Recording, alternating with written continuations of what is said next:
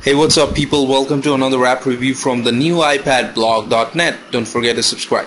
So the app that we are going to review today is 3030. It's been featured in the Apple App Store this week, and this is a really nice and simple app that allows you to assign tasks with different time, and it works as kind of a schedule keeper for you, in our childhood days when our moms used to tell do this, do that, kind of like that, and it acts brilliantly. And the way this interface is designed, it's simply awesome. So the thing is, you set up a bunch of tasks which you can do by swiping like this and then type in whatever you want. Let's say I'll type call mom, and you can select whatever time you want. So let's say I'll call mom in an hour, not now certainly. And you can select a bunch of different icons. Let's say for this one,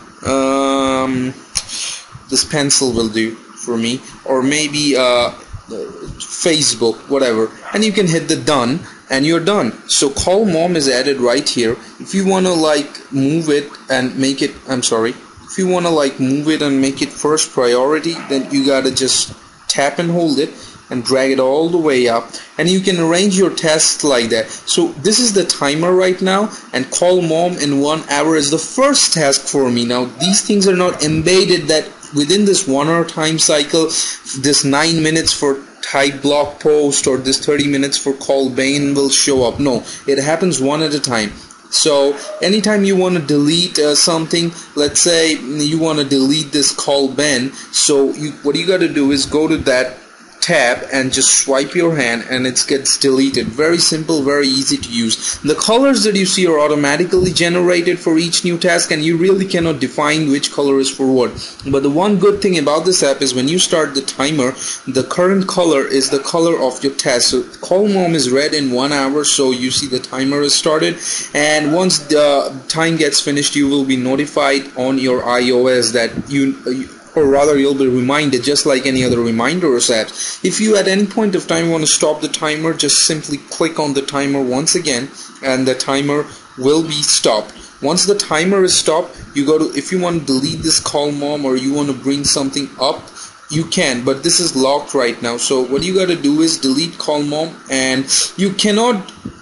This is one glitch of this app. I don't know if the app developer is listening, but when you stop a timer, you cannot move things up. I wish they did that for ease of use. If you forget these gestures and all, so you can go to settings right here on the app, and you can go to